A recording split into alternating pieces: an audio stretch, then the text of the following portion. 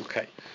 So, as we said, the lower half from the top, once we get to top of your backswing, when it moves, top of the backswing now, the swing's got to start working from the ground up. Now, sometimes, on occasions, we see that sort of spine angle from here, rather than sort of maintaining the hips backwards a bit and rotating around yourself, the hips just start going forwards and you end up with your spine more in that position. Okay, so as the hips go forward, the club now overtakes, the ball's going to be going left. Okay, the club face is going to overtake your hands. You flip it a little bit, you get a bit more of a flip rotation that way, and the ball sort of starts left of target. It's a nice powerful draw, but it's going to be clap bang in the tree. So one way to just sort of compensate against that is to get the hips obviously moving this way towards target, as we did in this case. The first movement now is from the ground up, hips moving, clearing and rotating.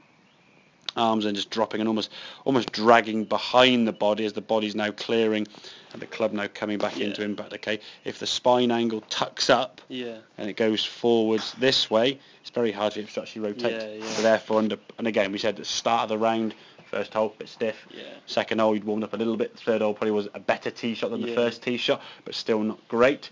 Then you warmed a bit more, fourth tee shot was okay, fifth, sixth, and you're okay. So if we can get yourself in a better position in terms of being more supple and more able to move on the golf course, 10-15 swings in a net I would say would be sufficiently enough. Doesn't take a lot. I mean, we're taking 5-10 minutes probably to do that. Just get yourself, again, start with a few wedges, hit maybe 3 wedges, 3 8-irons, 3 5-irons, 3 drivers done, and then you're ready to go on the first tee now with a bit more I'm raring to go, rather than on the first tee, a little bit supple. And again, like you, like me, the taller we are, there's a lot more going on from the shoulder to the golf ball. Any error from here to there, it's going to be a big difference. And the distance you're catching the golf ball there, Steph, if you get it slightly off at impact, an inch off at impact, 30 yards off the direction down there, and that's going to cause you too much problems. So once you get that, and this one you really just need to sort of get through that one really well, a bit more so than the other couple. Full rotation round onto that side. That was a good movement. So from here, the hips have got to move and clear to stay ahead of the club. If they do this, they're just stuck, and you just can't get your club out of the way. The club flips over, and it's going to be going left. So the stiffer you are, not quite warmed up, that will happen.